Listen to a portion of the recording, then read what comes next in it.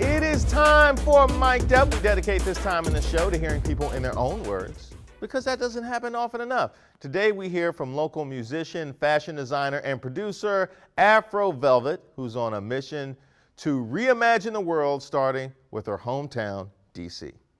Who's AfroVelvet? Who is AfroVelvet? So AfroVelvet is my alter ego. My name is Melissa.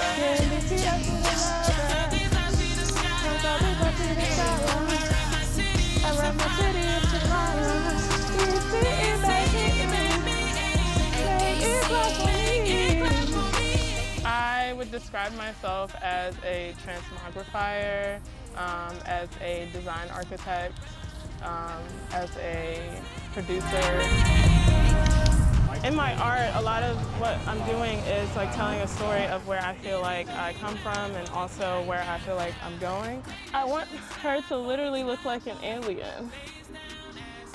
And she does. Wow. Amazing.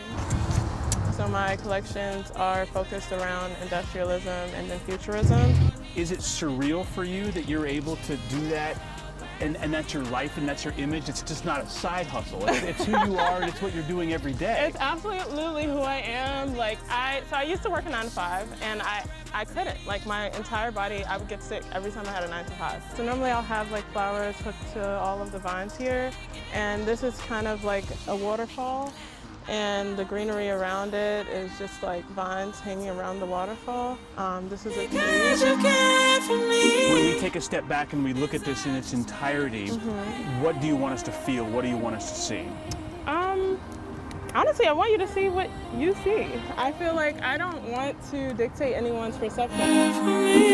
A lot of my music is also along the same theme of evolution.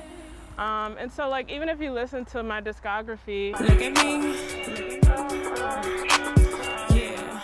None of my music really sounds the same. Like I rap in some songs, I sing in some songs, some of them sound very gospel-like. Your art, your music is representing, you know, transitional and transformation, and exactly. our city has gone through a lot of transformation. Absolutely. This kind of reclamation by the people who are from DC, and then the gentrification that's going on, and so it's just like the butting heads, and I really wanted to create something and release something that people could resonate to in this moment.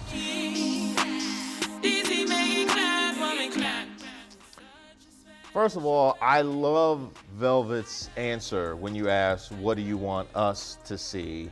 And whatever it is that you see. I have to ask those kind of questions because I'm very much somebody who sees art two-dimensionally. In order to appreciate it, I have to have it explained to me. I think the great thing about doing these stories, Reese, is just over the past month, I've done more stories about arts and culture than I have during my entire 23-year career. So being able to ask her those type of questions, what do you want us to feel?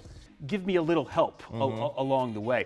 And the art that she's doing, fusing the music and fusing the fashion, and fusing all of these different components together, what is it that she wants us to know? And you heard Velvet describe being a transmogrifier, is how they would describe themselves.